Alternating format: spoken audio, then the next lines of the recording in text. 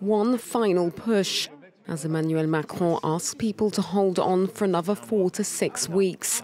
That's the tone being set by the French government, as the country braces itself for more coronavirus restrictions set to be announced this week. On est parfaitement conscient qu'aujourd'hui c'est très difficile pour les Français depuis plusieurs mois de tenir. Il faut réussir à tenir pendant ce temps qui nous sépare de l'effet de la vaccination massive sur la population. Infection rates have remained steadily high for several weeks, and 70% of intensive care units are currently occupied by COVID patients. The government had said it wanted to avoid a third national lockdown at all costs, but now every option is on the table, as the situation has deteriorated over the past few days.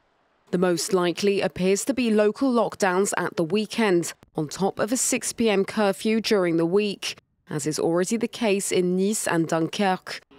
20 departments where the situation is already of particular concern are under surveillance, including Paris and the surrounding region, where residents have been making the most of recent good weather before the likely announcement of more restrictions.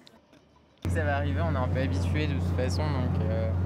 C'est une routine maintenant, mais c'est chiant quoi. Ouais. On sait que les heures sont comptées, les minutes même, et après, tout le monde chez soi.